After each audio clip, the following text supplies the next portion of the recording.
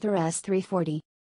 India's first premium electric smart scooter will soon be available for test drives by October or November this year, as the Bengaluru-based automotive startup Ather Energy gears up for the launch of its first scooter in 2016. Ather Energy's first scooter, the S340, has received thousands of inquiries on its website, and will offer a test drive to potential customers starting with Bengaluru, followed by Chennai and Delhi. Co-founder Tarun Mehta said that the scooter will be priced under Rs. 1,000,000, with a formal price announcement likely 3 months from now. The co-founders believe that the space is ripe for disruption, as locally available electric scooters lack either the speed or the smarts, with a majority of them running on lead-acid batteries. Typically we have electric scooters which have a top speed of 25-40 km/h, they have poor acceleration, and a battery life of 5,000 to 6,000 kilometers, and a 6-8 hour charging time. Unlike these, our scooter doesn't feel like a step down from a petrol scooter, Tarun Mehta said, speaking with NDTV Gadgets. Ather's smart scooter is specced to deliver a top speed of 75 km/h, and will do 0-60 km/h in 11 seconds, have an estimated driving range of 5,100 kilometers, and recharge to about 90% capacity in an hour. The lithium-ion battery will have a life cycle of 50,000 kilometers, with a lifespan of 5 to 6 years. We don't let the battery charge up to 100%, otherwise you will just damage the battery for an extra 2-3 kilometers, Mehta said.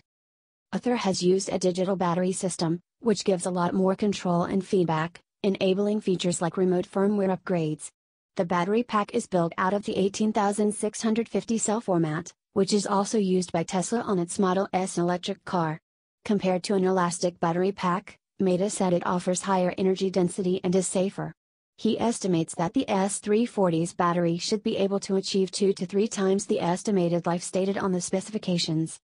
We've done a lot of interesting work with the battery management system, we've gone for a massive amount of integration. The BMS is integrated inside the battery pack, the battery pack itself is integrated into the vehicle chassis. That has allowed us to significantly cut down on costs, weight, and overall thermal performance. Mehta said.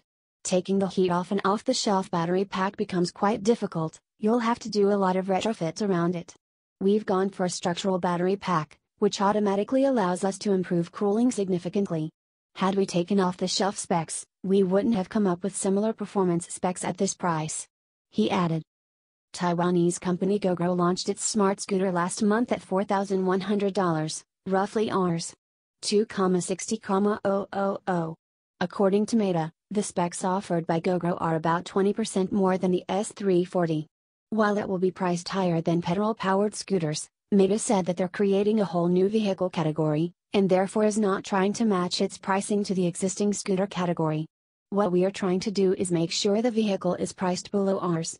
1,000,000, including the price of the battery. He said.